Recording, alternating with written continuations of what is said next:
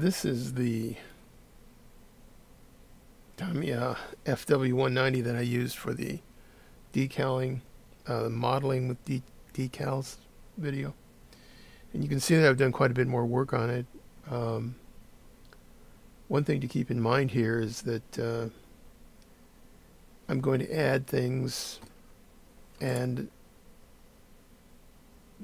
these little touches can make dramatic differences in the final appearance of the model. Again, I try to avoid the appearance of doing magic, but sometimes it's just going to look like a magic trick.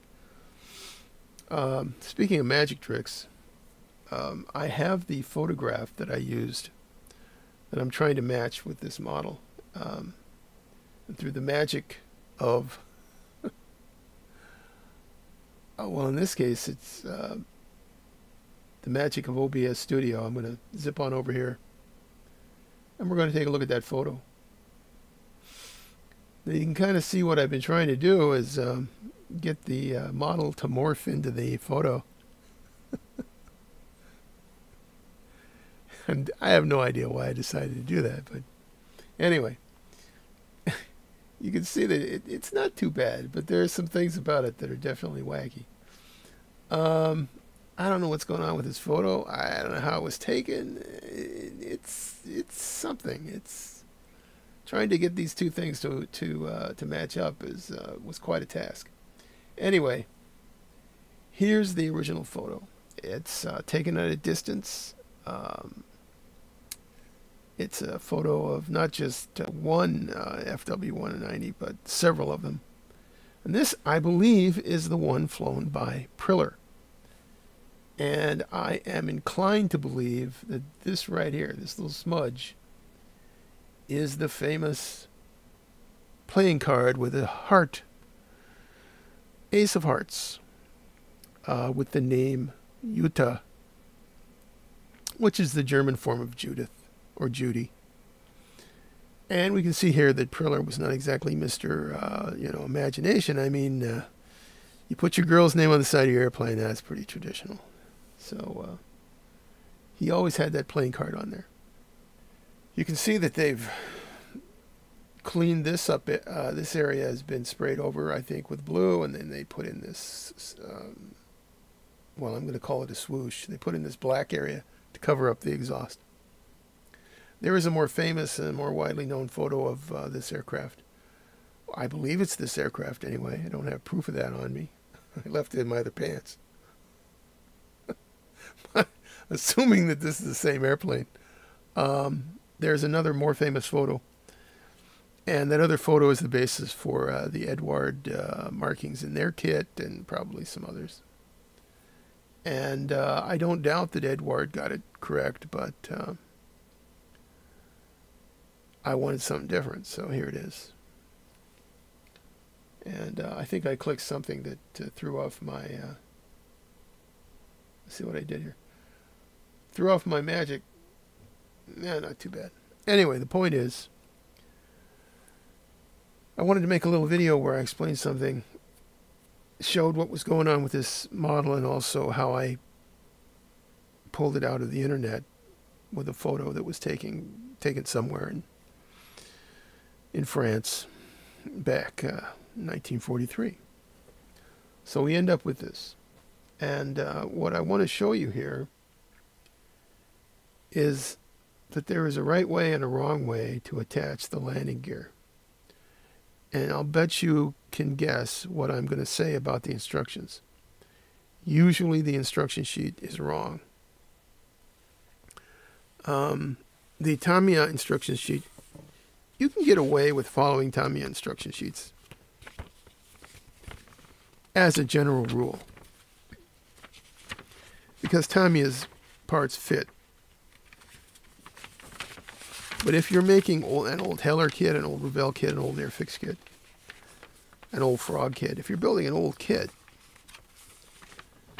you're not going to want to do this. This is what the instructions here tell you to do. They show you building the landing gear assembly, and then over here you glue the landing gear assemblies to the wing. This is doing it the hard way. You're going to have nervous breakdowns, many nervous breakdowns. Look at me.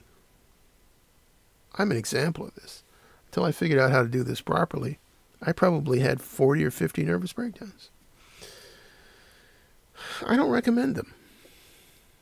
So let's get back over here and take a look at this and see what's going on. Oh, what's up? What's up? Maybe I better raise that camera up a little bit. I have taken the landing gear and I've glued the main strut to the wing. Just glued it into the wing. There's no tire, there's no door. It's just the strut.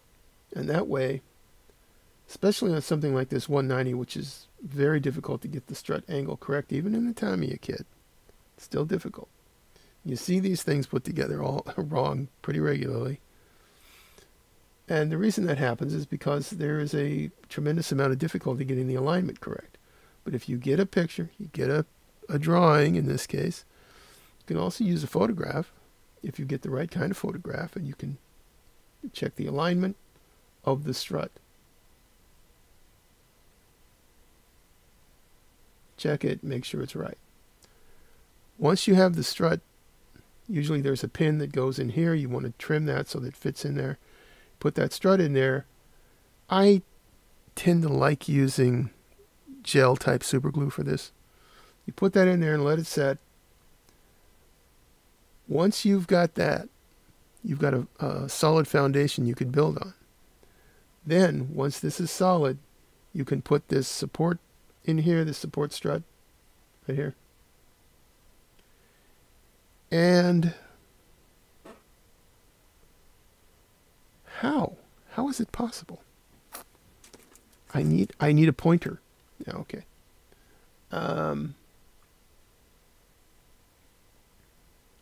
You get this strut in here. You can also paint it at this time. It's easier to paint it now rather than paint it before. Once you get all this done, I painted it after it had all been assembled. I paint the gear door on the sprue. Is it going to let me do this? Is it going to focus? I don't know. There we go. I painted this on the sprue. It needs a little touch up, but it looks okay. And the tires. You're going to have little nubbins of plastic that you'll have to trim off. I use a nail trimmer, big one, that has a more or less straight jaw here. Not one that's curved in or something. I don't know what that curve is supposed to mean. I don't want to know. I want this to be straight. You get on here and you can just clip off those little nubbins, no problem. It's very easy to do. It's a lot easier than trying to use a knife or some other thing, and probably easier than one of these clippers. Okay. That's basically all I wanted to say in this video. I'm going to glue these doors on. Well, first I'm going to glue the tires on, then I'm going to glue the doors on. If the doors don't fit, if they're too long, cut them off. What you want to do is you go to the door, you check it to see if it fits. If it absolutely cannot fit because for whatever reason there's a little bit of clearance, it doesn't quite work out and this is too long, you can just take Mr. Friendly nut, I almost said nut clipper, toenail clipper, whatever you want to call this thing. Yeah, nut clipper, what the heck. You can take this and you can just clip that off. Easy, easy, to whatever length you need. That's the beginning anyway. The beginning of a study of assembling landing gears. Don't follow the instructions. Don't put all that complicated landing gear assembly together and then try to attach that to the wing. You're just asking for yet another nervous breakdown. Okay. That'll do it for this short video. Do not do anything dangerous. Don't hurt yourself out there. Stay healthy. We'll see you next time.